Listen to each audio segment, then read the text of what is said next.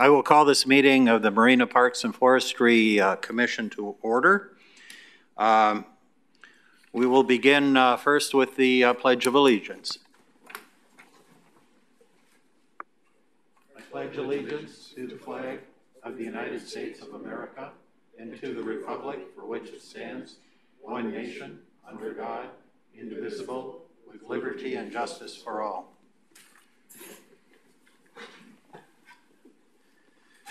Okay, the first item will be roll call.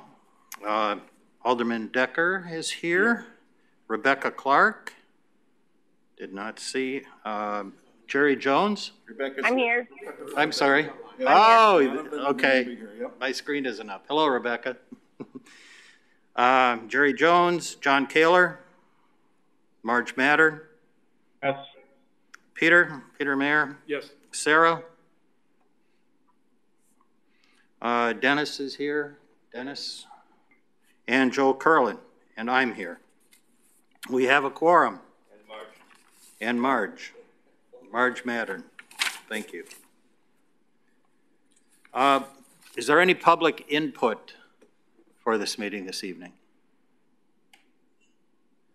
If not, we will move right. If not, we will. I'm sorry. Was there? No. If not, this is James Owen. I'm here and I'm observing, and I might comment. I'm sorry. Get his full name. Okay. Could we have your first name, full name, please? James Owen. Have that, Joe? Yep. Okay. Thank you. And did you have a comment for us? Not yet. Okay. Okay. Mm-hmm. Well, if there isn't anything now, I will close the public input section of this meeting. The next item would be the approval of the minutes of the February 25th meeting.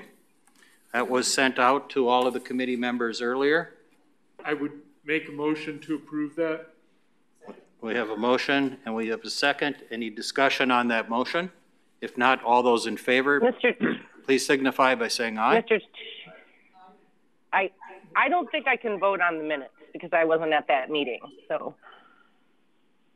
Okay, you're going to abstain then.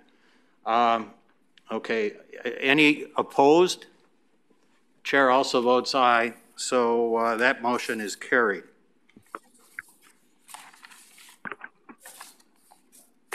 Okay, the next agenda item is the review and consideration of proposed Jaycee Park Master Plan. And for that, I'm going to turn this over to Joe Curlin.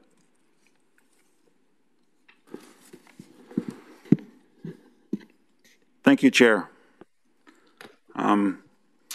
We started working on this plan in January, but David Biebel and myself have been discussing the need for this plan for several years.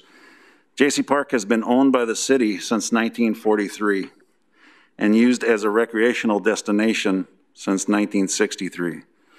There has since been a few different plans and many different uses. It seems that the beach may have been used as a swimming area since 1965. Since then, it has gone from having lifeguards and concessions to being closed and then open with no lifeguards, no amenities. In 2013, the city worked with a private organization to open a pay-for-play area with the beach and swimming.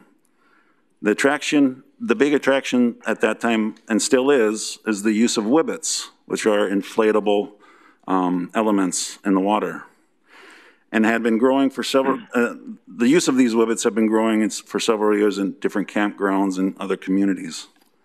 After seeing the success that this new partnership had, it was really the basis for realizing that a new park plan was needed for Jaycee Park. The plan would guide us for the future development of the park. Over the course of this year, the city hired Grafe USA Consulting, an outside consultant, to facilitate this plan.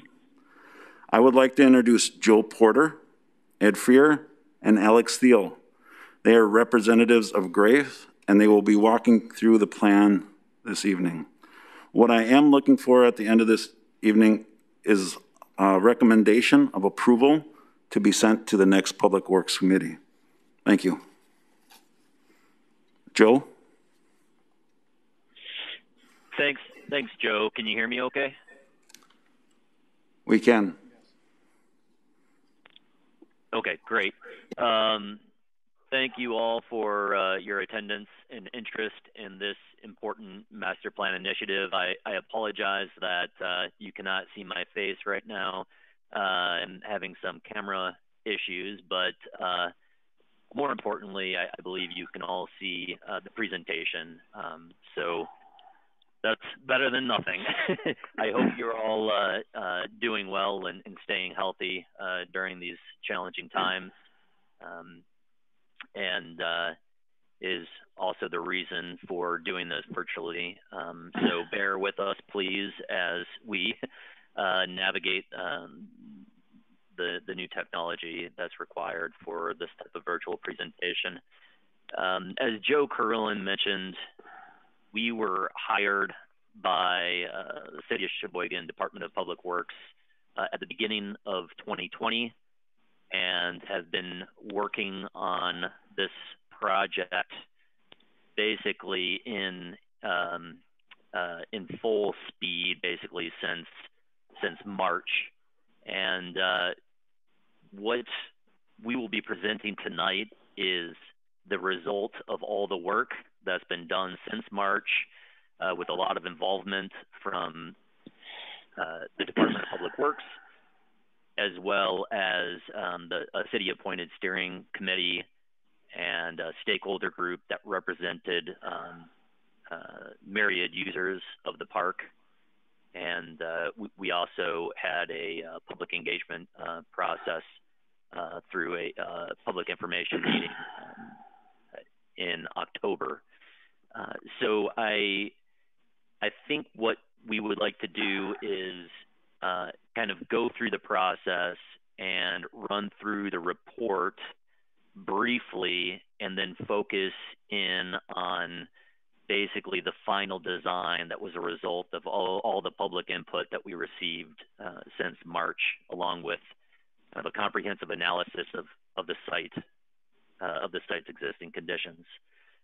So with that, I'll jump right in, and I'm not sure, Alex Thill, who is with Grafe, has been assisting with this process throughout, as well as Ed Freer.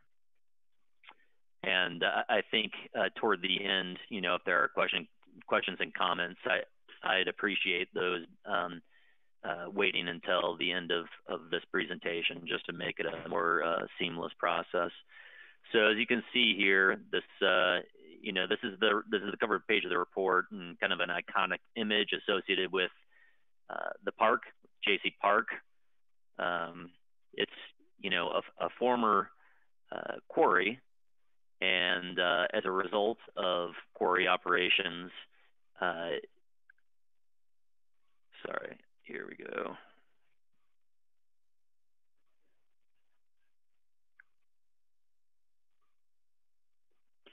As a result of quarry operations, you know, you have really interesting and unique natural geography with the quarry lake and the surrounding bluffs. But the report kind of goes through, the park itself has undergone a series of plans and initiatives since the 1960s, some more practical and some quite ambitious. On the ambitious end, you know, including in the 1980s, a proposed wave pool with 300-foot slides and amphitheater seating, and so there's been a lot of thought in terms of how this park could or should be used by the community. And you know, when we were hired, we were tasked to kind of re-envision the park for not only the current needs and desires of the community, but also future needs and desires, not just the community, but in an effort to try to make this park a more regional destination. So, we cover the history at the beginning of the report, and then we go through the methodology, which basically included a really extensive site inventory and analysis, and a study on kind of the regional context of the park. So this slide, or rather page in the report here, illustrates, the Jaycee Park's relationship with other nearby destinations, and the circles represent different biking and walking distances from Quarry Park all the way to, it's just about a 20-minute bike ride to Valrath Park on Lake Michigan coast. So it's near a lot of other important destinations. It's the northern part of the park is formed by the Pigeon River, which is a tributary of Lake Michigan, and during higher water is an important spawning ground for steelhead trout. And the Calumet Drive serves as kind of the northwestern gateway into the city. So, on either side, you have Evergreen Park to the south of Calumet Drive, and on the north, you have Jaycee Park, which basically frame this gateway experience as people enter from the northwest. The only problem is that you can't really see the park from the road, and so that lack of identity really was important to address as part of this process. This is another view that shows kind of the Pigeon River, forming the northern edge of the park and running all the way to Lake Michigan there. Evergreen Park and is on the other side of Calumet Drive. And Maywood is just upstream as well. This is just an aerial photo showing the existing conditions. The yellow lines represent the existing trails. You see the Pigeon River. There's a sliver, basically a triangular sliver of land that the city owns that is technically part of the park, but very difficult to access because it's the road grades along Calumet Drive there are extremely steep, and then there's no bridge to access across the river there. There is, however, an underpass, a pedestrian underpass below Calumet Drive that connects Evergreen Park to Jaycee Park, which serves as an important safe passage for bicyclists and pedestrians alike. There's a 20-hole frisbee golf course on site, which you can kind of see here. These are the actual holes and the tees and the baskets. And although traditionally there are 18 holes, there's enough space in Jaycee Park to accommodate for 20 holes. So when we first started working on this project, Grafe met with the steering committee to walk the site and take a photographic inventory. And what we did is combining the photographic inventory along with a bunch of digitally mapped data, we pulled together a comprehensive analysis that identified opportunities and constraints or challenges associated with the site and how it might be reimagined in the future. And as opposed to getting into so this is an exhibit that we generated, which is basically the analysis. And we elaborate on those opportunities and challenges a little bit in more detail here in the following pages of the report.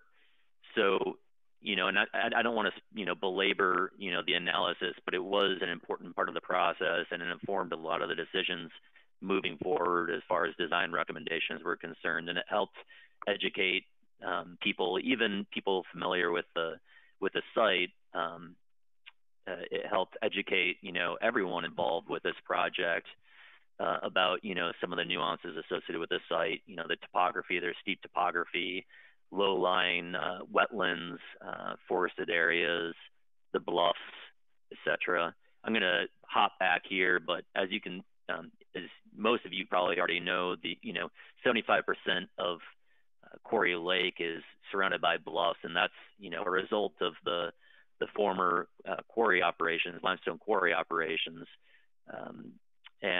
So that creates this beautiful scene, but it also presents, a challenge in terms of physical access into the lake, especially when considering ADA accessibility. There's also liability issues, safety concerns associated with, people, cliff jumping and things of that nature.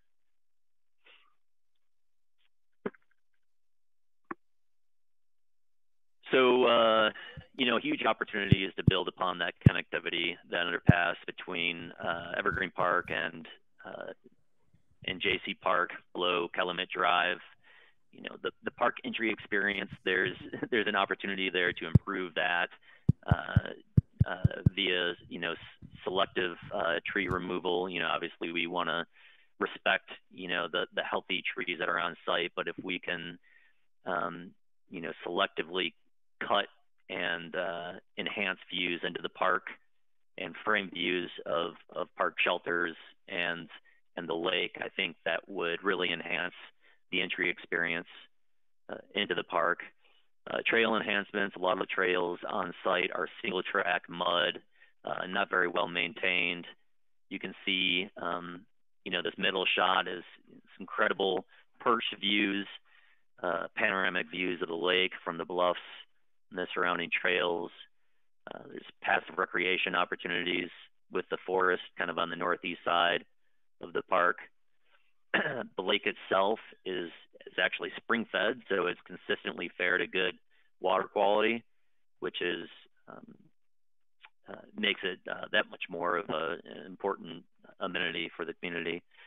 The 20-hole Frisbee golf course is a very popular activity, and it's I think one of two nearby, including Valrath, that kind of people within Sheboygan and the surrounding community use. Challenges as far as beach access right now, it's pay-to-use beach access, but from an ADA accessibility standpoint, trying to consider how to make it more universally accessible. The Quarry View Center, it's a dated structure, but more importantly, it blocks views of one of the most important assets of the park, which is the beach. And so considering how that plays into the future of the park in terms of entry experience and visual access into the park is important. There's a chain link fence that surrounds a significant portion of that beach and adjacent shoreline, which serves as a deterrent from physical access into the lake. There's outdated playground equipment. There's dead-end parking off to the east near the Frisbee golf course that is somewhat underutilized.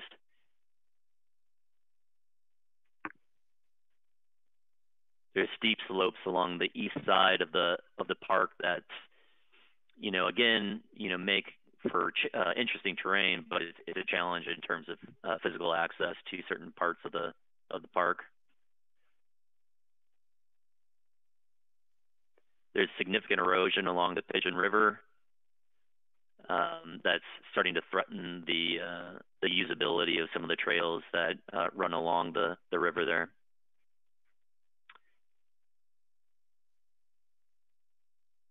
The eastern entrance off Mill Road is nice, but there's no really good signage there, so it's hard as you're driving by unless you are familiar with the park, if you're just a visitor driving by, you would never know that that's kind of the eastern gateway into Jaycee Park. So, I kind of just breezed through that.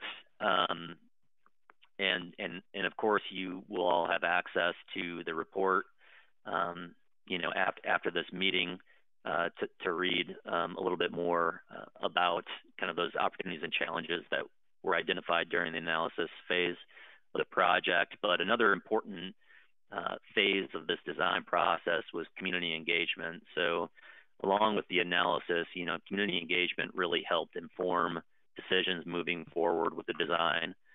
So the community engagement was kind of there were three tiers of engagement. There was engagement with the steering committee. There was engagement with a stakeholder group that represented, primary users of the park. And then there was a public information meeting. In all three of those meetings, we presented some very preliminary concept diagram alternatives, three alternatives that focused on some preliminary program elements that might be included in the future of the park and the relationship of those program elements geographically with one another to try to facilitate dialogue and get input from the three groups, to try to identify likes and dislikes. So as you can see here, these are photos of a couple of those workshops where we presented the three alternatives and allowed people to not only provide input and narrative afterward, but to also mark with green or red dots what they liked versus disliked, respectively, in each one of the design alternatives. To supplement the design alternatives, we had some design precedent imagery that illustrated how some of those program elements could be exemplified on site. So, these design alternatives for very high level, diagrammatic. We didn't want to get too presumptuous about what should happen in the park, but just diagrammatically showing some of the program elements that seemed to make sense based upon the analysis we did. And then supplemented with the design imagery, we were able to facilitate pretty constructive dialogue with those groups that participated in the input sessions. And so this page of the report here just shows kind of a snapshot of those results, which were then summarized. But you can see here each one of those design alternatives, their diagrammatic design alternatives, were presented, and then the bulleted program elements below. So you see here Jaycee Park Concept Alternative 1. One option showed a new building in place of the Core Review Center. Another showed a renovation of Jaycee Core Review Center with a new multi-use building kind of on the southeast corner of the lake. And then another option where there was a new building in place of the Core Review Center with a smaller shelter kind of at the southeast corner, and then another ancillary structure like a tiki hut of sorts kind of on the north side of the existing beach area. So those were the three alternatives that were discussed during those input sessions. And then the precedent imagery to supplement those diagrams are also included in the report. And so as you can see, the red is obviously a dislike and the green is a like, but we quantified the likes versus the dislikes of the precedent imagery that was associated with the program elements proposed in each one of those design alternatives. So, a lot of the likes were associated with a new park building, as well as new concessions, possibly a beer garden. There seemed to be a lot of gravitational interest toward some idea of a beer garden or concessions area that could be shared between not only the pay per use beachgoers, but the general park users as well. there's a lot of interest in the frisbee golf activity, and but not so much interest, interestingly enough, in any sort of playground. There's a lot of interest in enhancing the trail system, both for pedestrians and cyclists. There's a lot of interest in more passive recreation for bird watching and nature enthusiasts. And again, kind of in the lower left here, a lot of interest in, some sort of outdoor gathering and staging area. And to help summarize what we heard in the report, we kind of included a lot of the reoccurring statements, the most popular statements, and included some of that in the report to give people an understanding of what was, the most popular thoughts moving forward with an informed design. So you see the trail improvements and hierarchy needed. The idea of a multi-use building was something that a lot of people liked. Beer garden, sustainable design elements integrated throughout the park. So with that, all of that public input and, this comprehensive analysis really informed the final design, which is really an amalgamation of, all of, the best ideas from each of the three alternatives. It wasn't just taking one of those preliminary alternatives and moving forward with the refinement of that, but it was really kind of picking and choosing elements of each of the three into a fourth kind of preferred, what we are calling a consensus plan, because what it represents is basically the needs and desires of not only the City of Sheboygan's Department of Public Works, but the community as a whole. And that was a reflection of that, the engagement process. So there's numerical keys of significant proposed improvements for the park, and we kind of dive into each one of those elements in the subsequent pages of the report. But to summarize, providing some framed views into, the number one asset of the park, which is Quarry Lake, right? So to really improve kind of the identity of the park along Calumet Drive and to enhance visitors' entry experience, so that they have, there's this aha kind of point of discovery moment as you enter the driveway, and it tees into a couple of different parking lots. There's a new beach house proposed in place of the existing Quarry View Center. There's also a new multi-use building kind of at the southwest corner of the lake.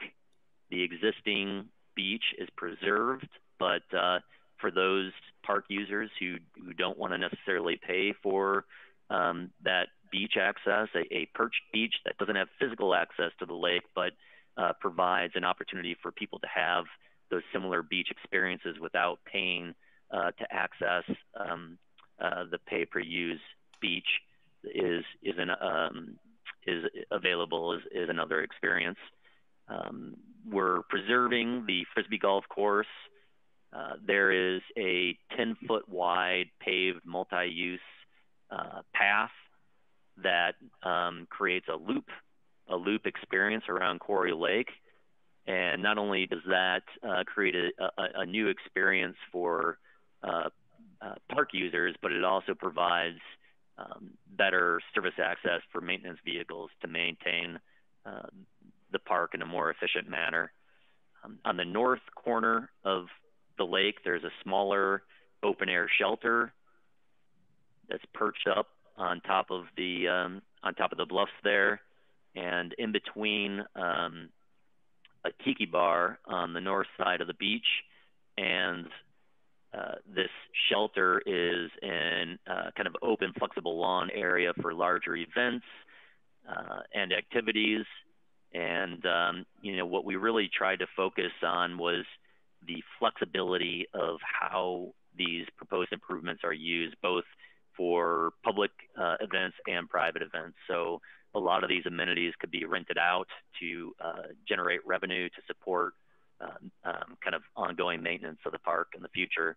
There's a on kind of the northeastern corner of the lake, right off this loop trail, there's a more intimate council ring with commanding views of the western horizon, kind of looking back toward the beach. And then as moving clockwise, you know, the loop trail wraps around kind of the opposite end of the parking area that helps support the new multi-use building, and in a way that segregates those somewhat uses. So people who might be at a building for a private event aren't going to get in the way of, you know, cyclists enjoying, you know, their lake loop experience and vice versa. There's also, you know, we were careful to propose some vegetative buffering between the Frisbee golf course and the multi-use building, as well as the loop trail. And kind of the northeastern half of the park remains quite passive. We are proposing some trail improvements within that area, as well as a section of shoreline stabilization along the Pigeon River where there's significant erosion evident. And we thought it would be an opportunity to provide some enhanced access to the water where that stabilization would occur. So that's kind of a brief summary of the consensus plan. And then we kind of dive in a little bit deeper into each one of those proposed improvements. So the report is organized so that each one of those keyed elements in the plan is elaborated on with its own kind of narrative, kind of describing kind of in a little more detail what that program element represents and what it offers to the general public, along with kind of a Class D, you know, order of magnitude cost. So as you can see in the lower left corner, this is kind of a plan enlargement of that multi-use building. You know, we think with any new building in this day and age, there's an opportunity to integrate green infrastructure, whether that's through, you know, recycled materials, you know, gray water used for toilets, stormwater, bioinfiltration, you know, green roofs. There's opportunity to do things that not only are sensitive to our environment, but actually kind of expand the life cycle cost of the structures. So it's wise investment on many different levels.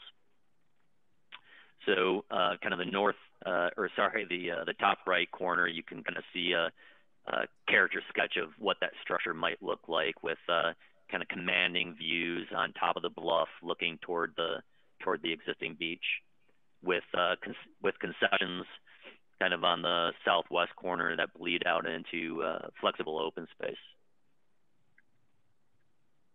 Oops, bear with me here.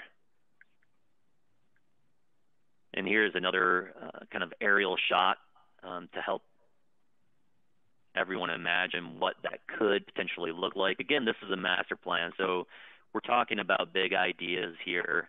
You know, we're not getting into the weeds of the details yet. You know, that would happen once the master plan is approved and funding becomes available for one or more of these proposed improvements. So try to keep that in mind when you're looking at these images, that you know, the architecture, you know, it's right size for 150% capacity. You know, it addresses the desire for concessions and for private events, but it really, you know, needs to be there needs to be another layer of detail before any of this stuff gets implemented or constructed. But what this illustration does show is its relationship to the lake and views across the lake to the beach, and to the Tiki Hut, and you can kind of see Calumet Drive in the distance kind of coming down the hill from the western horizon there, just to orient you.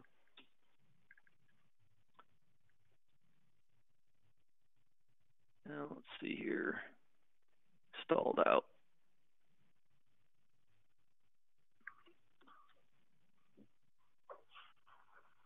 Here we go.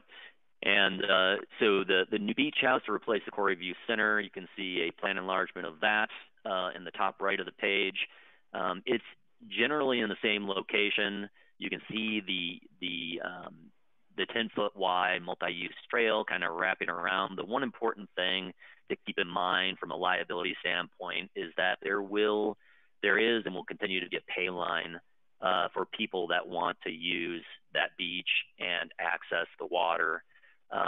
So there will be some type of fence or barrier so that people that are using the park, daily users of the park that don't want to use the beach, can do so without commingling with people who are paying to use the beach. And in the lower left corner, you can see kind of a reimagined park shelter, again, focusing on transparency. So you see a lot of glass here because we don't want to obstruct views of that beach amenity. And then there would be expanded infrastructure. So large, there would be a bathhouse, there would be showers, a bathhouse. There would be concessions in this building as well, and some storage for not only the tenant of the beach house, but the Department of Public Works as well. And you can kind of see in the background the Tiki Hut across the lake, kind of on the north side of the beach there. One big idea that I think everyone seemed to like was expanding the waterfront kind of along the southern shore of the lake.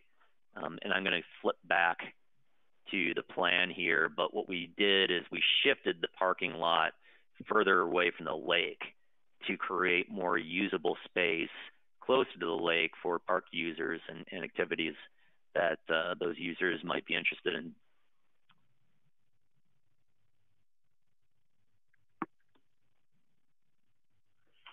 And we talked about this perch beach area. So again, kind of close to that new beach house, is a publicly accessible perch beach. Does not provide physical access. It's on that bluff there. It doesn't provide physical access to the water, but it allows people to enjoy the beach experience without paying to use the beach that's associated with the water park.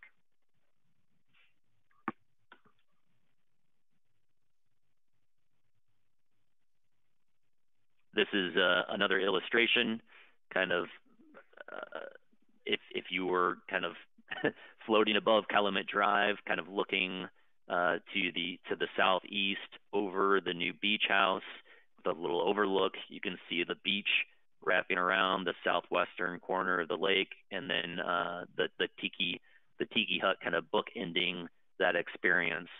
And the Tiki Hut, I should say, is meant to be flexible enough to accommodate both private and public uses. So it could also be rented out for private events. It's also a staging area for potential ropes course that people express interest in.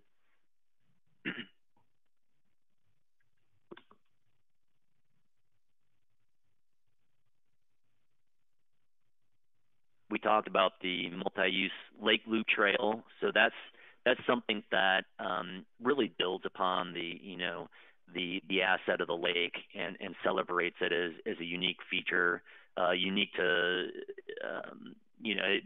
the lake makes this little inland lake that's a result of former quarry operations really, and the surrounding bluffs really makes Jaycee Park, just as it currently is one of the most unique parks in the region. So, really trying to build upon that asset and celebrate it and get the most out of that is, one of our objectives this project, and the paved multi-use Lake Loop Trail does that. It creates kind of a destination experience for people who might be using the bike trails in Evergreen Park that want to kind of finish with the loop around the lake, or it might attract people from well outside of Sheboygan to do a loop lake kind of experience. You know, it's short enough. It's long enough to be interesting, but short enough to take the entire family. So we think it would be a great addition to the park.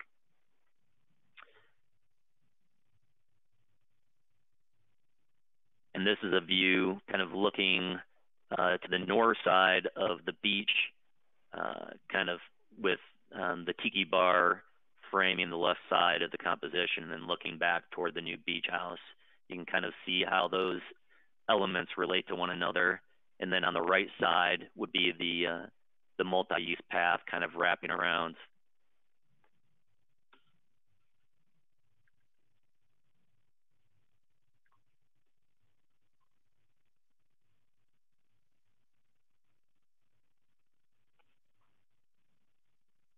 We talked about a ropes course. There's a lot of interest in that. You know, we were thinking that it could be located in that open space, kind of on the west side, the northwest side of the lake, adjacent to the tiki hut. The tiki hut could serve for rentals for the ropes course, along with rentals for small crafts associated with the beach. Entry signage, both on the northeast side of the park and the main entry off Calumet Drive, we think could and should be improved upon to really enhance that entry experience and people's first impression of the park as they're entering. And from a wayfinding standpoint, just to help people navigate and understand where they are.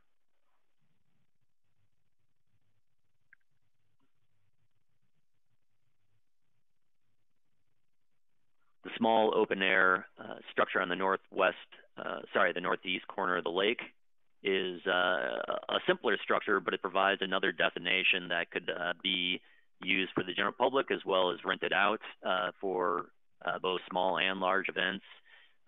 It's, you know, takes advantage of the views looking south, and we think that there would be an opportunity maybe to have some sort of fireplace or fire pit that could be used and extend use of this amenity kind of through the shoulder season, spring and fall, where temperatures get a little bit cooler.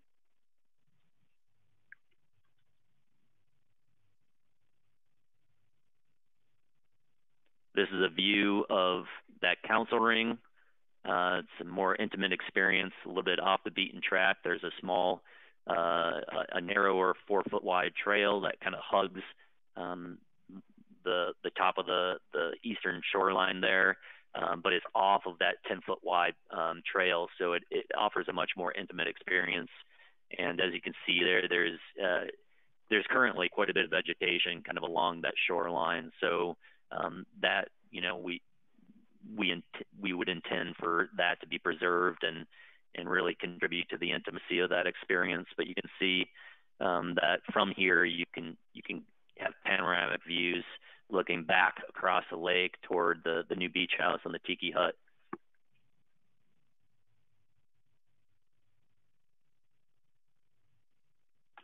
And then this last image kind of just provides a more comprehensive aerial view of the proposed improvements. So, you know, you can't really see the Pigeon River on the left, but you can see that kind of vegetative riparian corridor that wraps around there. You see the new beach house kind of in the lower left corner. On the right side, you see the new multi-purpose building. You know, the perch beach kind of on the south side of the lake, and the tiki hut on the north side of the beach, and then that multi-use path kind of wrapping around and looping around the lake to kind of enclose the more active recreational zone of the park. And then Calumet Drive is right along here, forming kind of that that bottom portion of the view. So everything that is proposed in this master plan is, I just want to reiterate, it's a result of not only our own internal analysis of the site, which is something that we do for every project we're involved with, but more importantly, it's a reflection of what we heard from the community. So not only the Department of Public Works, but the community as a whole. The stakeholder group workshop was imperative to understanding the needs and the desires of park users, and hopefully this master plan, garners some enthusiasm moving forward with these proposed improvements when funding becomes available. And so, the next steps in closing would be, implementation. And, I'll go back to this more interesting slide, but, there's the Department of Public Works has their comprehensive outdoor recreational plan that is up for renewal here shortly, and once this master plan is approved, it will be adopted into the corp, and then be eligible for federal, state, and local funding. So, we're hoping that this report can be used not only to generate enthusiasm, but also to be used to help encourage funding and partnerships in the future that really make some of the proposed improvements a reality. So with that, Joe, I don't know if you have anything else to add, or Alex, I don't know if you have anything else to add. I kind of breezed through the report, knowing that it will be available to everyone after this meeting. I didn't want to get bogged down in too many of the details. There was over 6 months of work that was put into this document, and I certainly didn't want to belabor the process too much, but if I missed anything, please feel free to jump in and say so.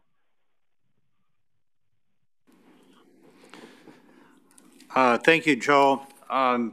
Just, I guess, for your information, the committee was provided a copy of this report. I think many of us tuned in to the October 1st presentation where the 3 different concepts were shown, which was a public hearing at that time. And I guess as committee chair, just want to congratulate you. To see this boiled down into this this forum is very good. The 3 different concepts were almost overwhelming. So I think as far as a presentation to this committee in the format that you've put together, I really congratulate you. It's very good. But the committee has seen this report. So with that, I guess if anyone on the committee has any questions for Joe Porter or Joe Curlin, now would be the time to ask those questions. Questions or comments? Peter. Joe, I also appreciate all the detail that you put together. Clearly, it was a very thorough process with stakeholder involvement and community input. I did have a question about the number of buildings. Right now, this park has 1 building, 1 physical building, and your plan or proposal has effectively 4, the multi-use park, the beach house, the tiki area, and an additional shelter. Is your sense that all of those should be constructed at the same time, or is this something that would be done on an incremental basis as usage of buildings would increase, or what was your idea of going from one single building to four in terms of land use? Yeah, thanks for that question. Absolutely the latter. It would be, with any kind of large-scale master plan like this, phased implementation is critical to. Otherwise, it's just way too overwhelming. So, I suspect that once this master plan is adopted, the Department of Public Works is going to start looking into funding and partnership opportunities and to see, if there's some initial interest in any of the proposed improvements in conjunction with what they consider a priority just from a functional aspect, So, I could see, this multi-use building potentially, being constructed while the existing Core Review Center is used over the next several years. And, maybe, replacing Core Review Center. I'm just thinking, hypothetically speaking here, as how this could happen. But, the multi-use building, potentially being constructed and Core Review Center, the existing Core Review Center being used for the next several years until, that resource has been completely exhausted. Right now, it's quite dated, but it still functions the way it needs to. The Tiki Bar building and outbuilding, that ancillary building, I could see that being, a third or fourth priority, not one of the first priorities. I could see the path, this looped trail being a single project that's implemented on its own as funding becomes available. So I think, phasing these improvements is critical to the success of the project. And I don't think it would be realistic to assume that the entire plan could be constructed all at once. So I hope that answers your question. And this document should also be considered as a working document. So we understand that the only constant is change these days, and the needs and desires of the general public and the surrounding community, they're going to evolve over time. And so, which is why the master plan can't get so detailed. It needs to be flexible enough to accommodate for changes in the needs and desires throughout the years. So, there could be some slight modifications to what's currently being proposed when funding becomes available, which is another reason why when funding does become available, that more detailed design occurs to that detailed design should include kind of a reevaluation of the needs and desires and the program elements associated with any proposed improvement.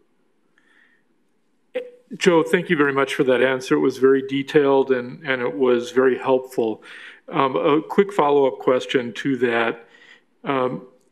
Since your firm did such a great job on going through the process, obtaining stakeholder input and community input, do you think that you have the information that could be used for purposes of determining best phasing right now, or is that something that would need to be done at a later stage by somebody else?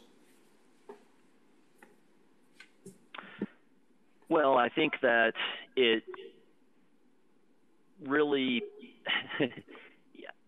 so oftentimes with the master plan, we'll pull together an actual phasing diagram, but when we spoke about that internally, we thought that might be a little bit too presumptuous because we then would be assigning a priority to something that might not necessarily attract funding. So, if you, for instance, if there's an entity, an individual or a business who's, particularly excited about a new building and provide, a significant donation to make that happen, then, you're not, I would imagine, Sheboygan's not going to say no to that. And so, although programmatically, that might not be a priority, if funding is available, I would imagine that would become, priority number one. So I think it really comes down to, future funding and partnership opportunities. And I understand, Joe, that was probably not a fair question to ask you, but I'm just trying to get an idea of if phasing is necessary, how we would go about doing that. Again, I think it is, you're probably right, it is a little presumptuous even for our committee to be looking at phasing instead of the master plan. I'm always thinking the next steps, though. Thank you, Joe. Sure thing. Any other questions? Dean? Yes, Joe, I just had one quick question. I didn't see anything, I know you brought it up a little bit about barriers and things like that. What kind of thoughts did you have on something that's a little more aesthetically pleasing than chain link fence around did you have any thoughts or any ideas as to what what could be something that would make the area safe but still be a little more aesthetic? Yeah, so that's a really good question, and I think it's a combination of hardscape and softscape materials. So around the beach, we want to maximize transparency into the site. So the beach, if people are paying to use the beach, we still want to allow people using this loop trail to look inside and frame views of the lake and the beach, and who knows, maybe it'll garner interest in them paying to use the beach after they run the loop. So as far as any sort of physical barrier, hardscape barrier is concerned, we were thinking, and there were a couple of the renderings do show that. If I can go up a little bit, but let's see here. You can kind of see, in this lower left image, there's a knee wall condition with a transparent fence that might be 6 feet high, for instance, that still allows views into the beach and the lake without, while still providing some physical deterrent. Now, along other portions, that barrier may exist as this enhanced natural shoreline, where we're really, I should have mentioned this. I failed to mention the fact, and I'll go back to the master plan here, but where we're expanding the waterfront experience along the southern shore, in order to maximize versatility in the use of that space, from a visitor standpoint and activities associated with, how the visitors want to use that space. We're also recommending that there be a kind of an enhanced vegetative buffer between the lawn area and the lake. And not only will that help deter people from going where they shouldn't, but it'll also help from a stormwater management standpoint to intercept and infiltrate any stormwater running off either the parking lot or the open lawn before it enters the lake.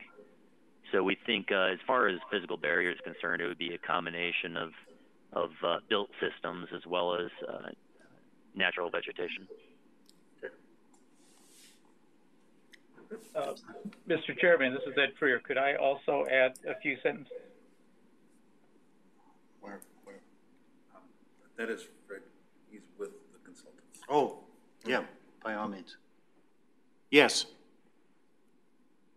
Yeah, so I'm part of the consultant team, and I do want to leave you with some optimism and positive thought on the phasing, and also partially an answer to the buildings. During the interview for this project, we were specifically asked if we had any experience and if we would be able to identify revenue generating opportunities for the park. As we all know, there's never enough money in our budgets and our capital improvements. So that this master plan and the proposed structures is part of an answer to that charge that we were given. And so that any of these structures, whether they be pieces of architecture with controlled environmental, or they become structures that have open air opportunities, pavilions, shelters, whatever we label them as, become wonderful opportunities to make this park useful 12 months out of the year. And to use them, right now your big revenue generation is the operation of the beach. So all of these structures could dramatically enhance that side of the financial. In terms of the phasing and paying for these, as well as any other improvements in the park, yes, we can help you in that. And I want to say in my 40-some year career, there's never enough money in the cookie jar.